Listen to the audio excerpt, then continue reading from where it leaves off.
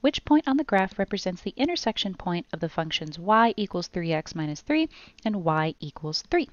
Let's start by identifying which lines on the graph match these two functions.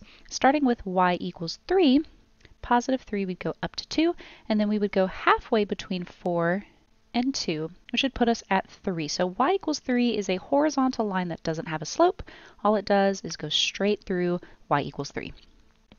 Then our other linear function has a y-intercept of negative 3, which is all the way down here.